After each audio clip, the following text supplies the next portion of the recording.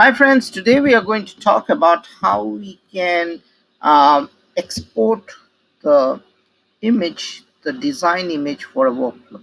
Okay, let me show you. First, I go to transaction code PFDC. Suppose this is the workflow template.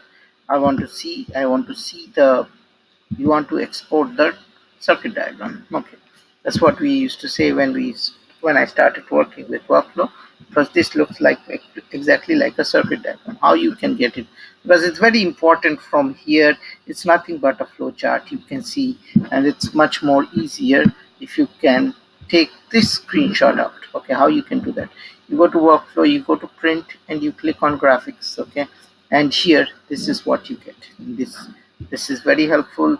Now sometimes it may happen that the that the design is very complex, then it will not be, but otherwise this is very helpful, and from here you can understand what is the flow and all these things. Okay, so that's it. Stay tuned to my SAP channel, and happy SAP learning. And if you like it, share and subscribe to it, and have a